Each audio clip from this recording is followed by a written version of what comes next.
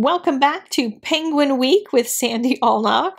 Today we've got a purple penguin pear in pencil.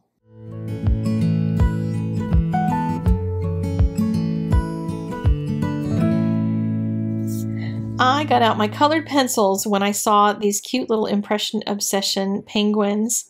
Aren't they adorable? So I just picked out a couple of really sweet little colors because I didn't want to do the traditional gray or black types of penguins because, you know, we always make things the same color. So why not do something a little bit different?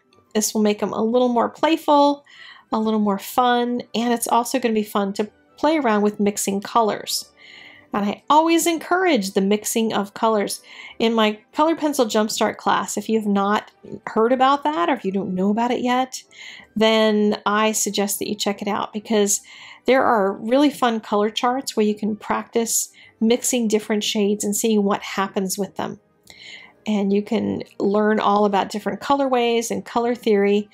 A lot of the things in the class are very similar to what happened in Copic Jumpstart. So if you're not a Copic user, but you saw all those cool people learning cool and interesting things about color theory, you too can learn them with Color Pencil.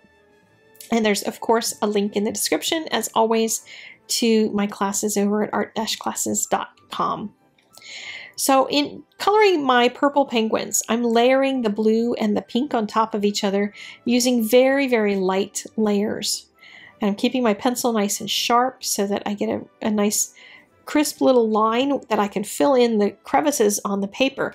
The paper that I'm using here is Stonehenge drawing paper, which I have come to love, love, love, love for my colored pencils, because of the texture that it has. I love the way that it works.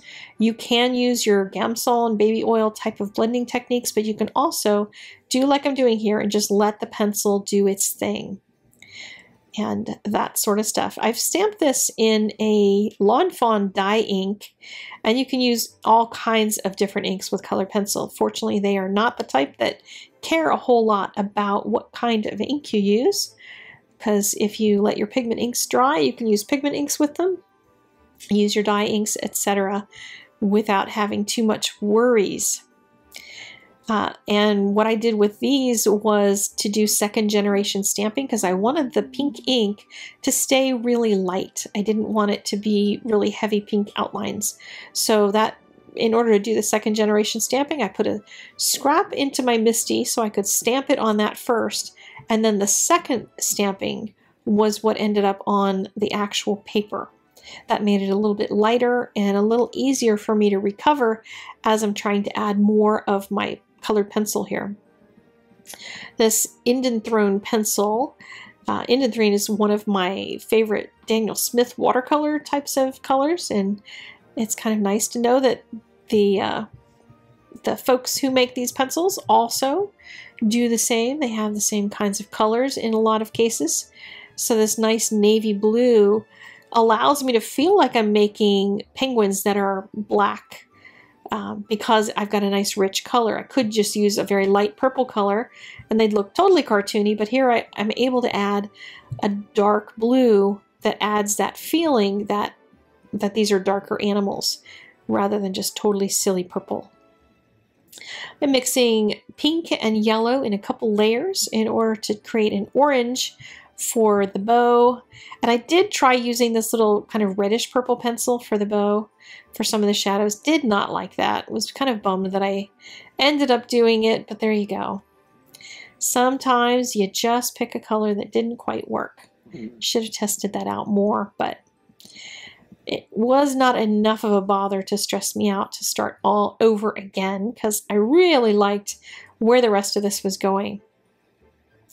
Now, to create the white parts of the penguin, remember that there is color in white. Just because it's white doesn't mean it doesn't have anything in it at all. Penguins have like little feathers. They're birds. So you want to make a birdie type of texture to them if you want to make them all look fuzzy and cute. So I'm using a very, very, very light touch with a light gray pencil first. And then I'm going to add some more detail with a darker gray pencil. And of course the shading is going to be at the bottom because the sunlight would be coming from the top.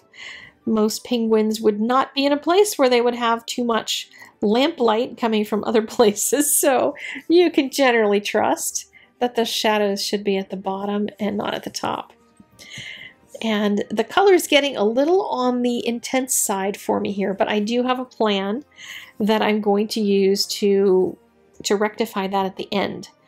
Because as I was doing this, I was thinking this might be the perfect example to show you how to lighten things. When you get a little too heavy-handed, which happens sometimes because we get carried away or you're trying to fix something.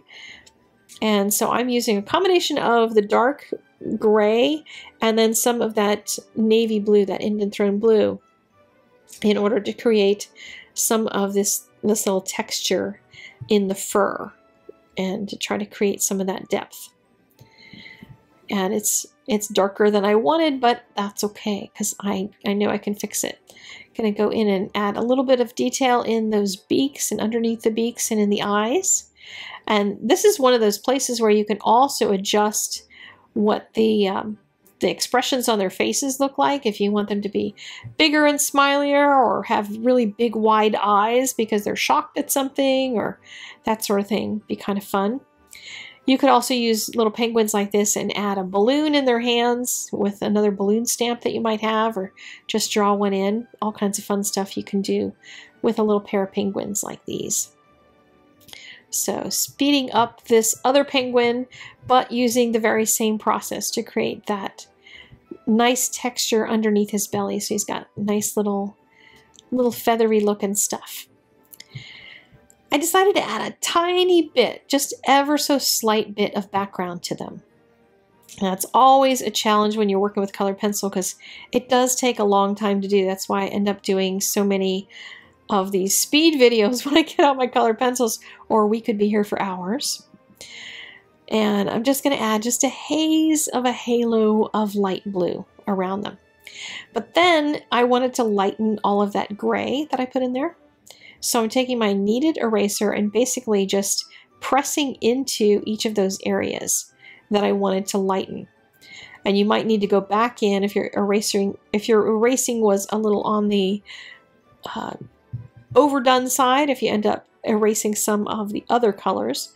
But it lightened all of that nicely, but I still have that texture that remained from some of the darker color that I put in there.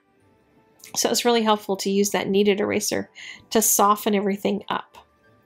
So that's about it for this penguin. I will meet you again right here tomorrow for another penguin card because it's Penguin Week. And the supplies are all linked in the description below, as well as on my blog, as well as the pinnable images. So meet you over there.